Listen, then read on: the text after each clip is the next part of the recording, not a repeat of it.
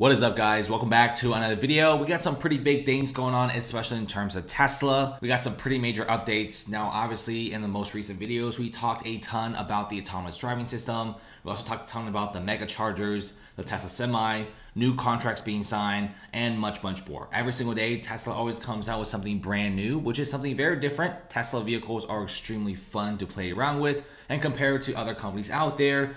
After you buy the vehicle, you're essentially stuck with a dealership, which is Tesla, because of the over-the-air software updates and the continuous benefits using Tesla superchargers. It's very nice. It's almost like an exclusive club when you buy a Tesla vehicle. So right now, Tesla is doing some huge things in terms of its Autopilot system. I think Autopilot is by far the most important aspect for Tesla. Cathie Wood from ARK Invest, one of the best investors on Wall Street, with their ETFs surging a ton back in 2020 and 2019, you do have her saying how Tesla could be growing even further with the autonomous driving system. Robotaxis are on the horizon, autonomous semi-trucks. It's looking very good. If you guys want to buy a fully autonomous vehicle or somewhat autonomous in major cities and highways, the only option you really have right now is Tesla.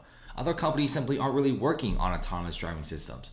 Look at Mercedes, look at BMW, look at Ford, all those big car brands. They're not really working on autonomous driving systems. Some of them are working on like some highway autonomous driving, but that doesn't really count. In fact, that's actually years and years behind of what Tesla's doing.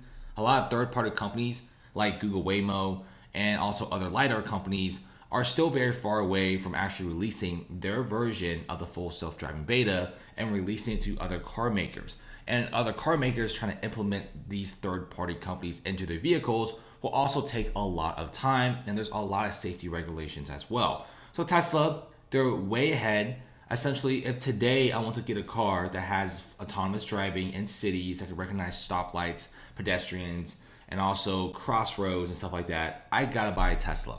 They have this massive grip on this market, and it's kind of scary at the same time. If you check out this video by Whole Mars Catalog on Twitter, you can see that he turned on the FSD in a parking lot, went all the way to his destination, didn't need to touch a single thing, didn't need to adjust the speed, didn't need to click a single button, and it was completely normal. And he also at Elon Musk, and eventually Musk gave a reply saying how the FSD beta version 9.0 will be coming out, and this will be great for bad weather conditions, weird turn corners, and also some improvements here and there. It's all vision and there's no radar. Tesla has been trying to differentiate itself from other companies. Other companies mainly love using LiDAR and also radar, but Tesla is going for a pure vision approach, which some have said is kind of dangerous and also kind of crazy, and it wouldn't work. Keep in mind that Tesla isn't the only company working on a full vision autopilot. I think that's a big misconception here. Last year, Intel Corp actually released a video of a fully autonomous vehicle from Mobileye that was navigating around Jerusalem for 20 minutes. And Mobileye's car was only equipped with a bunch of cameras and nothing else. The video was extremely impressive, showing how this Intel autonomous car was going through four-way intersections with zero traffic lights and also inner city lanes. And it also could avoid pedestrians as well. So there's a lot of criticism saying how Tesla's pure vision approach will never work and there's no proof of it. Here it is. Intel did it around 2020 and was pretty nice. Navigated around one of the busiest roads in the world for 20 minutes. It's pretty impressive. Tesla's main approach with their FSD program is only using cameras and only using vision alone. There's no radar, there's no LiDAR, and this was actually highlighted by the Autonomy Day back in 2019 when the company unveiled its custom FSD computer. And it's very nice. As for the concerns about if cameras are actually better than LiDAR, if the level of safety is good enough, and can vision even see what's happening several cars ahead? Here's what Elon Musk said in this tweet. So someone actually said, if I'm the third car in a row and the first one stops, can the Model 3 detect by bouncing the radar waves underneath the car directly? Will they still work with pure vision? Here's what Musk said. He said these things are best thought of as probabilities.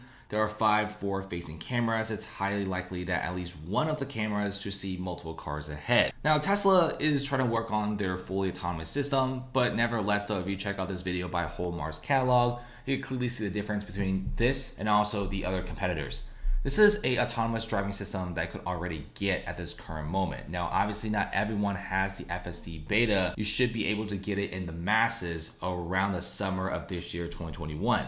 there should be a massive update coming out this month in April, which should give a lot of consumers much more freedom with the FSD beta. And thus, we should be seeing more and more testing. Hopefully, Musk actually opens up more doors and more applicants for this FSD beta, because if you don't get into this beta program, you're gonna have to wait till the summertime. Initially, everyone thought that Tesla will be releasing this software around January or February at the very latest for this year, 2021. But I guess I gotta fix the bugs, make sure everything's correct before proceeding. I get that you can't really have a car with no safety features, and you gotta make sure that there's no glitches or bugs in this FSD beta software, because if there is, it's pretty detrimental for the company. Now, the company is probably the only car company in the world that is actually having a fully autonomous vehicle driving around in inner major cities. Now, Tesla has also promised that there should be full autonomy at the end of 2021, and we should be seeing some sort of a robotaxi network coming out for around 2022. What I'm guessing is Tesla may be announcing their robotaxi network in only certain cities. Probably Las Vegas, due to the fact that they're very lenient on this sort of thing. In fact, Las Vegas actually encouraged Elon Musk to make the boring tunnel underneath their system.